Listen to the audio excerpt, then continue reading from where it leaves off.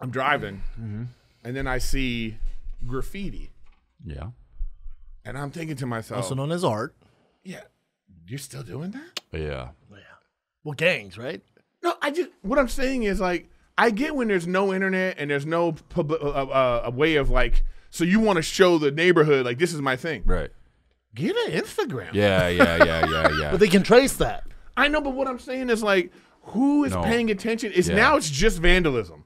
Right. Like, the whole idea that it's art now is, like, the art is supposed to be shared with people, right?